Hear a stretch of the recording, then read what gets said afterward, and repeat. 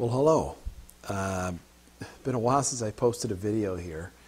Just moved into a new home, big brand new garage here, which at some point I'll show. So most of my time has been consumed getting set up and moving in and doing renovations on this house that we bought. I just want to do a video tonight. About halfway through this summer, I came across a fantastic deal on this particular helmet here. This is a Shoei Neotec. And the Neotec is a modular helmet, and modular helmets are becoming more and more popular for specifically touring riders. And a modular helmet simply means that this whole front face section lifts off. In addition to just a conventional shield, like most helmets, most full face helmets, the whole front of the helmet lifts off.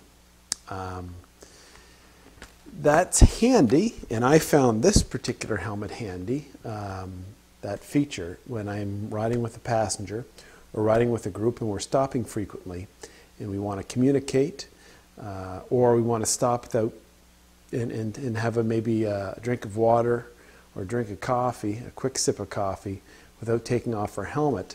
Having this modular feature allows us to open up the front of the helmet and speak or drink or eat or whatever we want to do without the pain of having to rip off the helmet every time and pull out your earplugs and all that sort of thing. I really found that convenient. There are several modular helmets available on the market. This is a very popular one. This is one of the more higher end ones. It's DOT certified. I'm personally not aware of any modular helmets that are Snell certified. I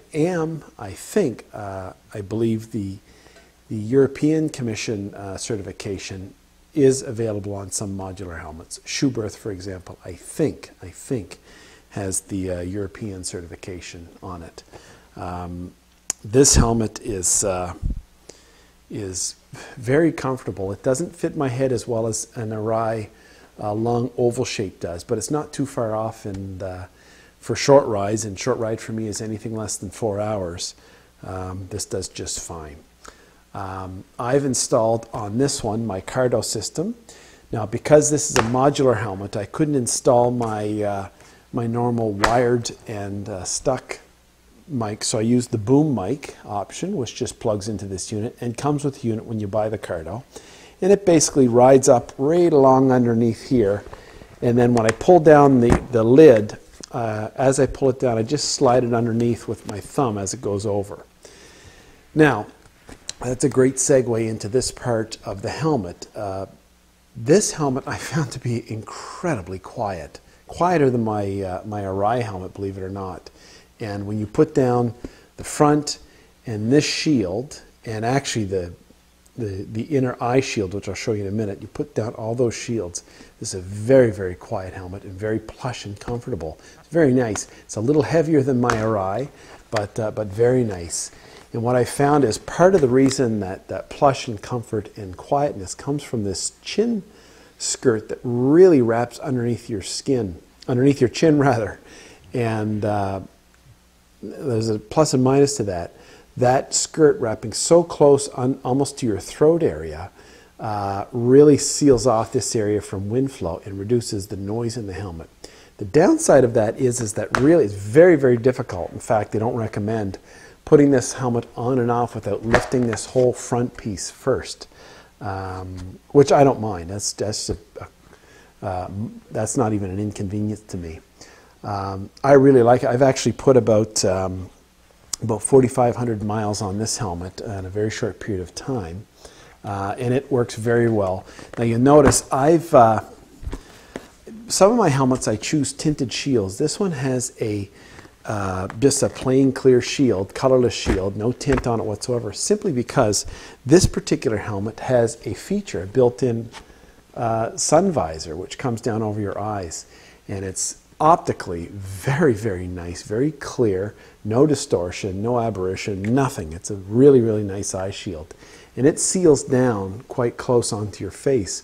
So when you're riding slow, for example, through town, you need a little airflow, you can actually, for eye protection, is roll this down and push up your normal wind visor.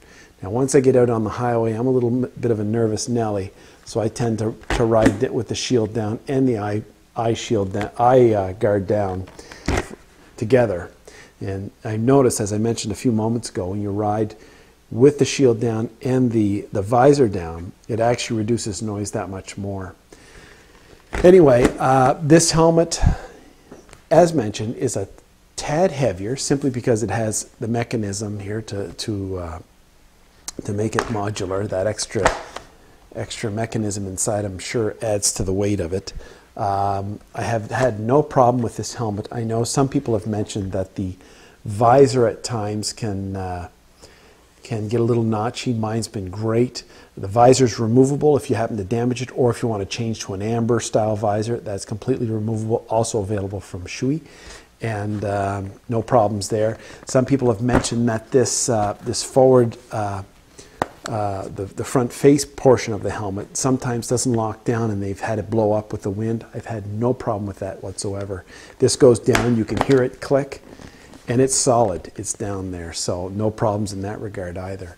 The Cardo system fits very nice, and also, as I've mentioned in other videos, I use a Bose noise cancelling earbud system that plugs into my Cardo in this helmet, and it fits fine in this helmet. There's plenty of ear room for that to accept those. Same amount of ear room as my Arai, and I do notice it's a little easier to put this helmet on and off with that system, but because of this modular system, you can actually pull the sides out and your ears slide in a little easier.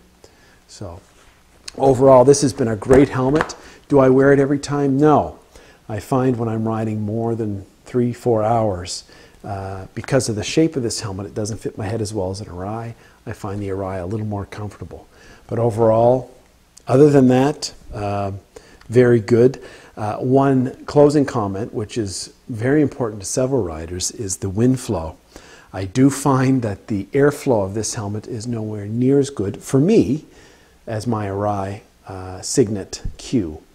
This particular helmet has okay airflow, but for really, really hot days, you actually have to crack the visor. It's just way too hot. But other than that, I'm very pleased with it, and my passengers like it too. Anyway, until next time.